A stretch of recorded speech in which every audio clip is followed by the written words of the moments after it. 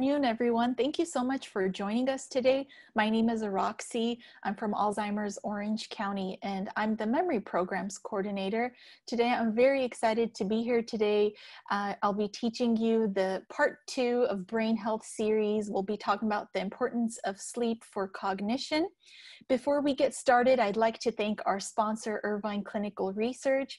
They're an independent medical clinic in the city of Irvine, and they provide all kinds of interesting investigational interventions and medications and screenings. So if you are interested in finding out what they do, please visit their website at irvineclinical.com.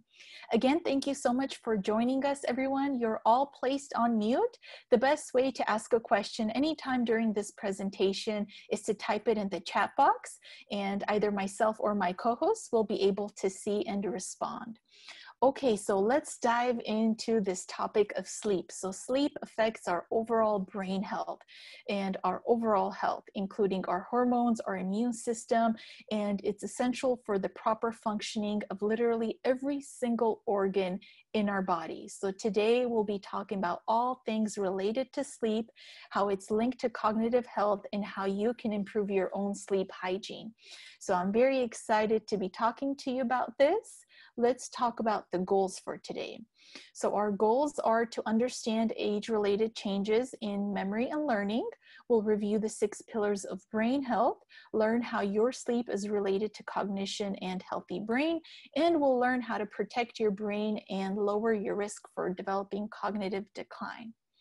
So first, let's talk about normal age-related changes in learning and memory. I think it's so important for us to include this slide in every single one of our presentations because it's essential for us to know what's normal and what's not normal for changes relating to learning and memory.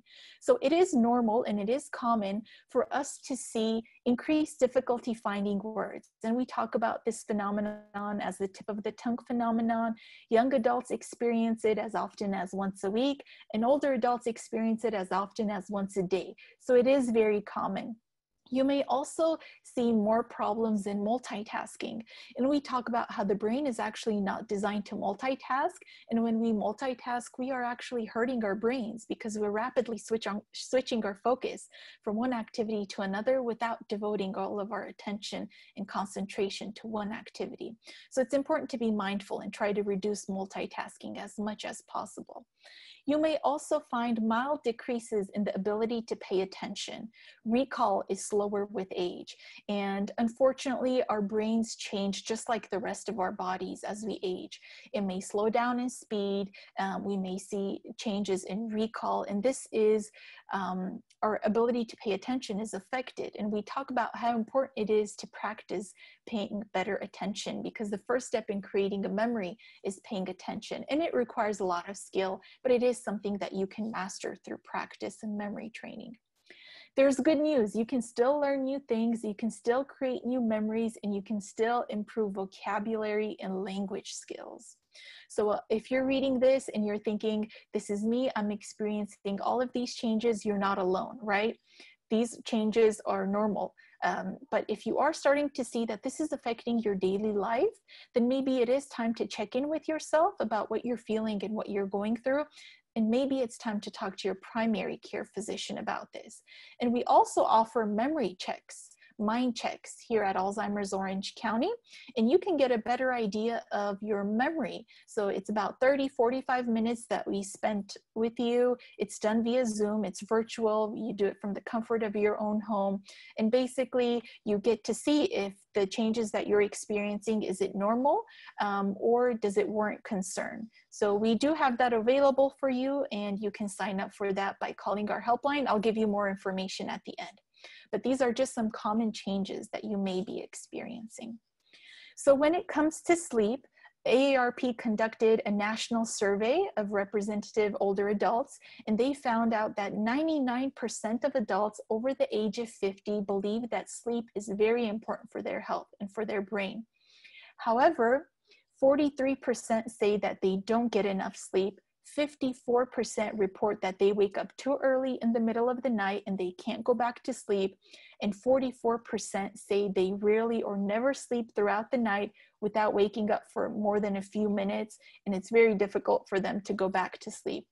So as you can see, we are a very sleep deprived society. This is an area that we all need work on. We all have room for improvement, especially during this pandemic, when we are experiencing additional stressors and anxieties and different everyday tensions that may impact our ability to get that quality deep sleep that our brain and body desires. So let's move on and talk about the 6 pillars of brain health. We talk about how important it is for us to love our brains and to protect our brains. And this is coming from the Cleveland Clinic. These are 6 ways that we can protect our brains. Everything related to what we eat, how well we eat, how we exercise, how well we exercise, how we stimulate our brains and how we exercise our brains. Our medical health, how well we control our risk factors, how well we take control of our health, how well we sleep, how much we sleep, and how well we exercise and relax. And also social engagement. That's also very important and critical, but it's especially critical as you age because it can be life affirming.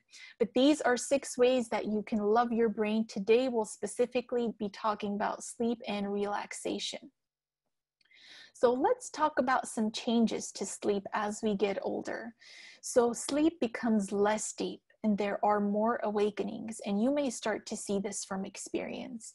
Sleep becomes more vulnerable to disturbances, and this may be related to environmental factors, or this can be related to certain medications that you are taking. It can also be related to poor lifestyle factors, such as smoking or not getting enough exercise or using too much electronics, and we'll talk about this as well. But there's good news. The good news is that people at any age, at any point in your life, you can improve the quality of your sleep. And we don't have this discussion a lot. We don't have this conversation about the dangers of sleep. And there's so much dangerous impact that lack of sleep can have on both individuals and as societies. So this is very important for us to have this conversation. So when we talk about aging well is really about prioritizing sleep. So ask yourself these questions. How many hours on average do you sleep per night? And do you feel rested throughout the day? Do you nap often? Do you have a sleep schedule? These are just some questions to check in with ourselves. If you see that throughout the day you're feeling extra tired, you don't feel very rested, you have to nap very often, those are some indications that maybe you're not getting the best quality of sleep that your brain and your body desires. So there's a large myth out there that older adults don't need the same amount of sleep as younger adults, and that's very false. So older adults need the same amount of sleep as young adults, and that's about 7 to 9 hours of sleep every single night. This is non-negotiable. You need to give yourself this amount of sleep every single day, and this is very important. This is the restorative process for your brain and for your body. So in research, we see this a lot, and there's a sleep scientist, his name is Dr. Matthew Walker, and he's a neuroscientist and a researcher at UC Berkeley, and he has this great quote that human beings are the only species that deliberately deprive themselves of sleep, and we deprive ourselves of sleep for no good reason. And a good example of a leader that deprived themselves of sleep was Margaret Thatcher. It's been famously said that she slept only 4 to 5 hours per night, and she made her team stay up along with her. She would make her team stay up until 2 to 3 a.m. writing speeches for her, and they would need to be awake just in time to listen to the BBC radio. And, you know, little is talked about the later stages of her life, when she experienced minor strokes and she experienced dementia. Now, we can't say that it was lack of sleep. We don't know for sure that contributed to her lack of cognitive decline and ultimately caused her dementia, but we do know that poor sleep or inadequate sleep can be detrimental to your brain, to your body, to your overall health, and your quality of life. And we, to some extent, it's interesting because we tend to glorify lack of sleep. And this is especially true for younger adults. We, to some extent, wear it as a badge of honor. And if you ask any motivational speaker or entrepreneur, what is the key to success? They will all say you need to wake up at 5 a.m. But little is talked about quality sleep, deep sleep, and how you need to give yourself 7 to 9 hours of non-negotiable sleep every single night. So here are some benefits of deep sleep when it comes to our brains and our muscles. We see that when we get this good quality sleep, our muscles are relaxed. Blood supply to our muscles increases, there's tissue growth, and repair occurs in our tissues. Energy is stored. We see that this strengthens our immune system and hormones are released. So this is why babies need a lot of sleep, and they spend most of their time sleeping because they need to grow and develop their organs and their brains and their bones. So these are just some benefits of deep sleep. As you can see, the list goes on. And of course, lack of sleep contributes to detrimental effects. So some benefits of deep sleep when it comes to the brain, you see that it enriches your ability to learn, memorize, and make logical decisions and choices. It influences our mood, energy levels, cognitive fitness, and it promotes the consolidation of experiences. So when individuals come in for a cognitive screening at Alzheimer's Orange County, we always assess to see how much sleep they got, because if you did not get good quality sleep the night before and you come in for a memory screening, it's likely that you're not going to do very well, because lack of sleep is going to contribute to memory changes and memory challenges, and it's going to affect your cognitive fitness. So we talk about how important it is to get good quality deep sleep, and we sleep in stages. So the two main stages of sleep are REM sleep and non-REM sleep. And this was, this research was investigated in the 1950s at University of Chicago. So it's defined by their ocular features. So REM stands for rapid eye movement, and non-REM is non-rapid eye movement. So I'm not sure, you might have seen this when someone is in deep quality sleep and their eyes are closed, you can kind of see their eyes rapidly going back and forth. So that's rapid eye movement. So this is where dreaming occurs, and this is a very deep level of sleep, and this is where you experience body paralysis, so you don't actually act out during your sleep in your dream stages. So this plays a very pivotal role in memory consolidation and memory formation. You also have your non-REM sleep. This is your dreamless sleep, and non-REM sleep actually has 4 different stages of sleep, and this is also very important. This is the stage where your body heals itself, and this is where you develop a strong immune system. So REM sleep and non-REM sleep. All adults need both stages of sleep, and we go in between these cycles of sleep. So we need these 2 important stages for proper functioning. So let's talk about some tips for a good night's sleep. Let's talk about some of the do's and don'ts.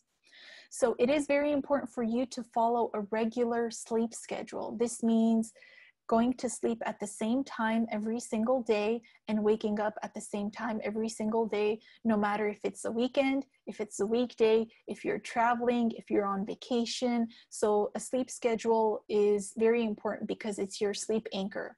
And this consistency will make sure that you have good sleep hygiene throughout the rest of your life. So follow a regular sleep schedule. That's the #1 tip. Develop a bedtime routine. Some of us have a bedtime routine. Some of us like to meditate, or maybe we pray, or we like to read a good book, a relaxing book. Maybe we like to listen to calm, soothing music, maybe soak up in a warm bath. You do what works for you, but it's important to have a bedtime routine because you're training your brain, you're preparing your brain for sleep. So when you are engaging in your bedtime routine, you're sending signals to your brain that it's time to calm down, it's time to rest, and it's time to relax because you're preparing your brain and your body for sleep. Control the temperature in your room. This is an important one. So the ideal temperature in your room should be about 65 degrees Fahrenheit. And that's pretty cool. That's a cold temperature. And you may start to see this from experience that it's very difficult to fall asleep when it's hot. So we try to keep our temperature in the room cool. The reason we do this because our body temperatures actually need to cool down about 2 to 3 degrees for us to initiate sleep and to stay asleep. So always try to keep your temperature in the room cool. You can do that with controlling the AC or opening windows, whatever you can to bring the temperature down. Use low lighting. Again, this is a very important one because when your room is brightly lit, you're sending mixed signals to your brain that it's time to be awake, it's time to be active, and this is disrupting your circadian rhythm, which is your internal biological clock. So bring down the lights as much as possible, close the blinds, close the curtains. If you need to buy a curtain that, gets rid of all the lights, you can do that. It's very important for the room to be as dark as possible when you're trying to go to sleep. Exercise during the day, but not 3 hours before you go to sleep. So exercise, very important, but don't do it right before you go to sleep because that's going to disrupt your sleep schedule. So those are all the do's. Here are the don'ts. So don't nap in the late afternoon or evening. If you do have to nap, keep it short. And we'll talk about napping later on as well during the presentation. Don't use electronic devices right before bed, at least an hour before bed. Try to not use them. Don't keep it in the same room. Don't eat large meals late. We all know this from experience. If you eat a large meal late, your body has to work twice as hard, and it's sending, again, mixed signals to your brain and your body that you need to digest this food, you need to be awake, you need to be alert, and it's much harder for you to go to sleep with a full stomach. Don't consume caffeine late. Try not to drink caffeine after 1 p.m. and caffeine stays in your system for a very long time. So the effects can be there later on when you're trying to go to sleep and it's going to disrupt your sleep. Don't drink alcohol. Some people believe that a glass of wine will help them to go to sleep, but in reality, this is just a placebo effect. It's making you think that you're actually getting good sleep. In reality, it's blocking your REM sleep, your rapid eye movement sleep. And this is that very important deep quality of sleep that your brain needs to restore and heal itself. So alcohol is a sedative, and sedation does not equal to sleep. It's very important to keep that in mind. So ask yourself these questions. Are you getting enough sleep? To determine if you have an issue with sleep, think about the quality of time that you are awake. Are you feeling extra tired? Are you feeling fatigued? Are you feeling low energy?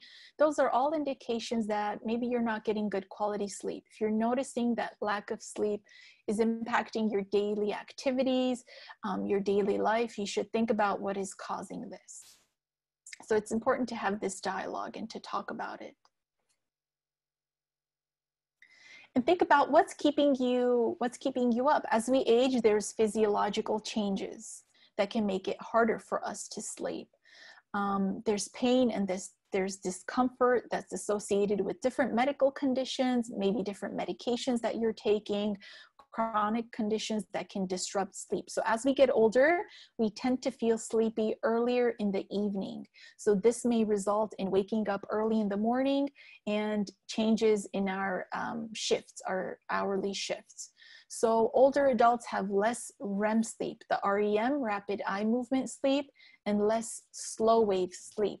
As a result of this may impede memory consolidation. So if you are experiencing changes in your sleep cycle, this is very common. This can be quite normal, But again, if this is affecting your daily life, maybe it is time to maybe talk to a doctor, a sleep doctor about it, to see what exactly is causing these changes in your sleep patterns. But some changes in sleep can be quite normal for the aging process. Also, older adults are increasingly vulnerable to sleep disturbances that can cause poor sleep. And low brain oxygen. We talk about sleep apnea. This is a medical condition. It's characterized by fatigue during the day. It's characterized by pauses during sleep, and sometimes even loud snoring. So sleep apnea is something that can also cause changes in your memory, in your cognition. And when individuals come in for memory screening, we talk about these treatable conditions because there are treatments available. There are things that you can do to take control of these problems and these issues, and to get more good quality sleep. So some chronic sleep problems, other questions you should be asking yourself: does it take you a long time? Long time generally is like 30 to 45 minutes or more to fall asleep. Do you wake up frequently during the night, or wake up still feeling tired? Personally, for me, this is a yes. I'm answering yes to all of these questions, but I know what my problem is, and my problem is electronic devices, right? This is a problem for a lot of people during this time, especially because we are working from home, and we do have to be on our phones and our computers, our laptops all the time. So asking yourself these questions is a really great way to assess your sleeping habits.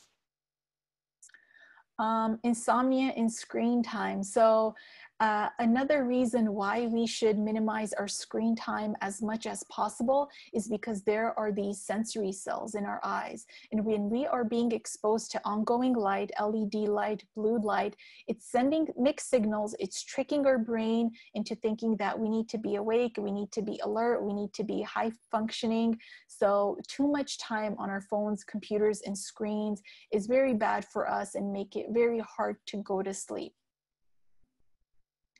Keep the bedroom calm, keep the bedroom quiet. Try to avoid having electronics in the bedroom. This is important because if you have your phone, if you have your computer, if you have your iPad in the same room when you're trying to go to sleep, you're likely to turn it on, take a look at it, check your email, check your Facebook. If you have your electronic devices in the other room, you're less likely to get up in the middle of the night, go into the other room and check your phones. So this is a good tip. If you're trying to improve your sleep, make sure you don't have any electronics in the same room. If you are using electronics, shut them down 2 hours before you intend to go to bed. This is important because if you want better sleep, you have to minimize your use of electronics.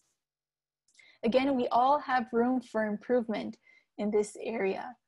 So some tips for napping. So a lot of older adults nap, and it's completely okay and it's completely normal, but you should try to sleep for less than an hour. If you try to sleep more than an hour, if your naps are hour and a half, 2 hours, not necessarily naps, right? And we talk about this circadian rhythm that we have. It's this natural internal process that regulates when we go to sleep, when we should wake up. So if you sleep for more than an hour, you're tricking your brain, you're tricking your body that it's time to go to sleep, and you may actually shift your sleep-wake cycles. So bottom line here is to keep naps short. And naps earlier in the day before 2 p.m. or 3 p.m. are better for you compared to naps in the evening. Right, so you don't want to disturb your sleep-wake cycles. Try to keep naps early in the afternoon and try to keep them very short. And sometimes power naps can be very helpful for you. Those are 15 to 20 minutes. If this is an option for you, this can be less disruptive to your normal sleep cycles. We have a question in the chat box from Marissa. She's saying, my father has dementia and sleeps very late. He has a very hard time waking up in the morning and likes to sleep from 11:30 to 12:30. He stated that he doesn't fall asleep when he goes to bed. Any advice? That's an interesting one. Let's come back to that at the end of the presentation, because dementia can definitely affect an individual's sleep-wake cycles. It's very important for us to practice good relaxation, because when we relax, we are improving our quality of sleep. So relaxing not only helps you fall asleep once you are ready, it also can help you manage your stress throughout the day. Of course, acute small amounts of stress is good for us. It keeps us alert, and it allows us to function normally. It's a normal everyday response to everyday stressors, but chronic stress can be bad for us. And it can have detrimental impacts to our quality of life and our health and our relationships. So here are some tips for relaxation. Take slow, deep breaths, or try other breathing exercises for relaxation. Get that oxygen to your brain. Listen to soothing music if this is something that relaxes you. Practice mindful meditation, prayer, keep a journal. Some people find writing about their feelings very helpful and soothing. Maybe yoga. Maybe watching a movie not right before you go to bed, and make sure that it's a movie that's going to relax you. Maybe comedy, if comedy is something that relaxes you, because laughter can be very therapeutic. Those are just some ideas. So let's talk about managing other threats to brain health. So tobacco use, alcohol use disorders, sleep apnea, stress, hearing loss, these are all things that can affect our brain health, our cognitive health, and our sleep-wake cycles. So tobacco use, alcohol use, we talk about alcohol being a sedative, and it's not going to give you good quality of sleep. It's going to give you the perception that you're getting maybe good night's sleep, but you're actually skipping that deep quality REM sleep that you need to function normally. Sleep apnea is a medical condition. We talk about how it's a disturbance, a lack of oxygen to the brain. If you are starting to see signs of sleep apnea, it's very important for you to talk to your doctor about it, because there are sleep apnea machines, different interventions that can be helpful for you. Stress, hearing loss, those are all things that can contribute to cognitive decline. So it's important for us to be mindful of what we're going through, what we're experiencing, to be able to seek the proper treatment.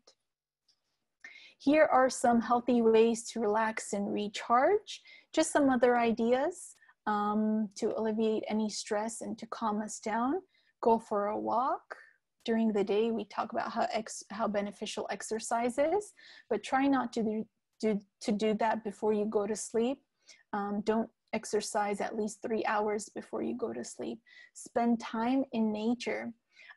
Get some sunlight exposure during the day. And we also talk about how beneficial it is for individuals with dementia to get that sunlight exposure, because that helps your internal biological clock, and you're less likely to experience symptoms of sundowning.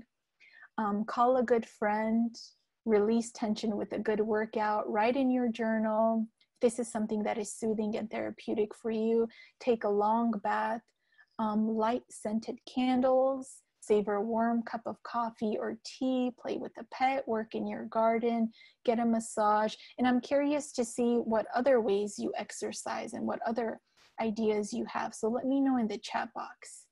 Curl up with a good book, listen to music, watch a comedy. These are just some very basic ways to exercise and recharge. So if you're listening to this presentation and you're thinking, there are things that I need to do to improve my sleep, it's all about small changes that will lead to big steps. So engaging in a healthy lifestyle, it requires preparation, it requires goal setting, and you need to pick one thing in each area that will help you to improve your brain health. So we talk about SMART goals. When you are writing your goals, make sure that it is specific, measurable, attainable, realistic, and time-bound. For example, a not so smart goal is I will sleep better. or I will exercise more, right? There's no set time on that. There's no objective. You don't know what directions you need to follow. There's no actionable items. So your goals need to be very specific. For example, I will walk 15 minutes 3 times per week for the next 2 weeks, or I will eat 1 serving of vegetables 4 days out of the week for the next 4 weeks, right? So you get the idea here. You need to be very specific. And if you write SMART goals, you're more likely to act on your goals. So write down what you will do and when you will do it, and keep track of your progress, and don't give up, right? These things take practice.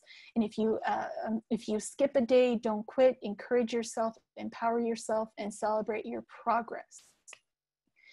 Okay, so I think we'll be finishing a bit early. There's a couple other things that I wanted to talk about. There's this myth out there that melatonin supplements will help you to sleep better.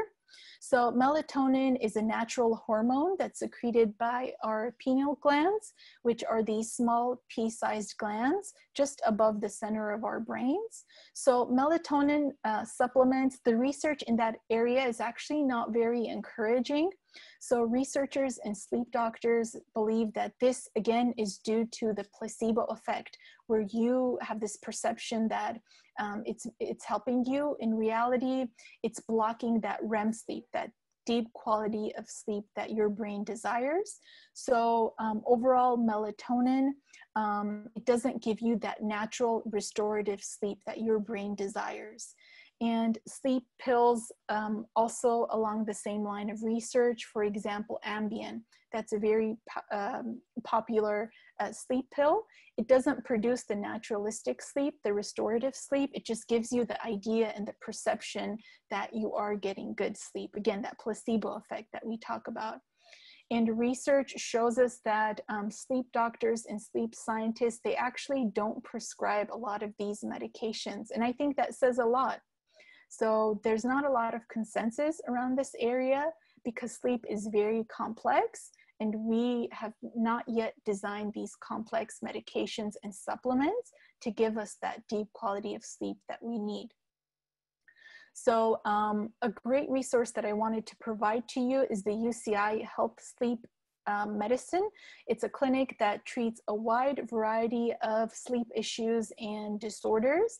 So if you're listening to this presentation and you think you are experiencing insomnia or sleep apnea, I would highly encourage you to consult with UCI Health Sleep Medicine, and they do a variety of treatments and interventions, and they will help to pinpoint what exactly is causing disturbances in your sleep and what you can do to improve your quality of sleep. So I guess the overall message that we can all leave today with is that sleep is essential for every single organ in our bodies. It's the single most effective thing that we can